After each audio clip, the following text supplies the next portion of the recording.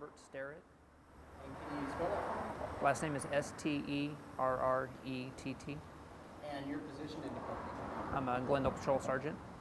All right, Sergeant, paint this picture from start to finish. What basically? Call for service was a gentleman was breaking into the school located on 55th Avenue, just north of Grand. Initial call was a male individual had broken a window out of the school, was trying to gain entry. Once officers arrived on scene, basic information was that there was possible break-in at the school. Officers immediately found the suspect at the school and a foot chase was given. It was later determined that the subject had actually attempted to break into a vehicle at a nearby house and had assaulted the homeowner when he had confronted the suspect in reference to the car being broken into. The subject had then left the house where he attempted to break into the car and actually went to the school and then broke into the school.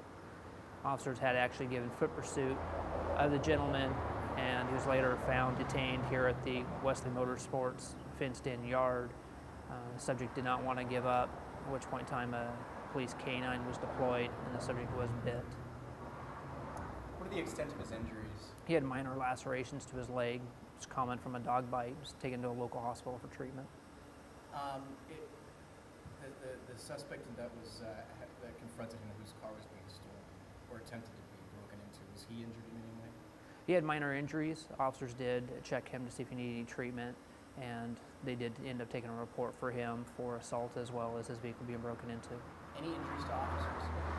We did have one officer ended up with a minor injury to his leg during the scuffle, trying to take the suspect into custody. And where were both scenes at? Where was the initial scene of your car? Can you meet just a general area? It was also on 55th Avenue, right next to the school.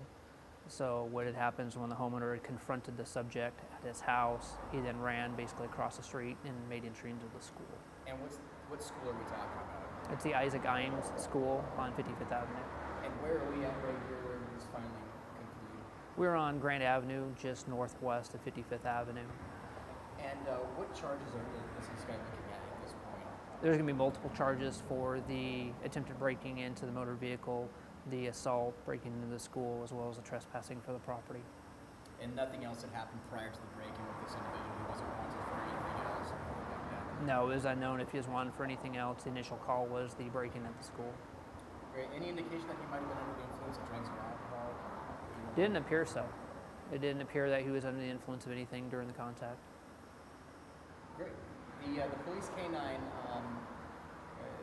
was sent to track him. Is that correct, or was the canine sent because he was threatening officers? The canines generally deployed once we have a violent felony crime that's in progress. Officers had given multiple commands for the subject to surrender. He refused to surrender, was running across businesses, through fenced yards, across a roof, several different locations. Due to the risk of injury of officers, a dog is generally deployed to protect the officers. And did that go pretty textbook? Yes, it went very easily. Once the subject was contacted by the dog, then he did give up and was taken into custody.